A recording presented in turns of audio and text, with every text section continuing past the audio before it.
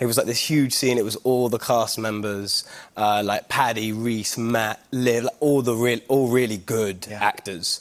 And like they were going close-ups on everyone, and everyone was doing it super well. And it like finally got round to my bit. And I had one bit in the whole scene, and all I had to do was like roll my eyes, because I was like, they were like, oh, you've got night duty tonight. And I don't know kind of what came over me, but like I went into some kind of facial spasm that like was really not what the scene was supposed to be. And I thought, well, you know what? I doubt that anyone's seen it. There were 53 cameras. There's surely no way. And I saw Miguel, who's like the most astute director, kind of like trudge down through like 155 extras, and he was like, Fabien, what's up with your face right now? And I was like, what do you mean, Miguel? What's up with your face? What's up? In what way with it? I thought it was kind of, that was right. That's how my face was.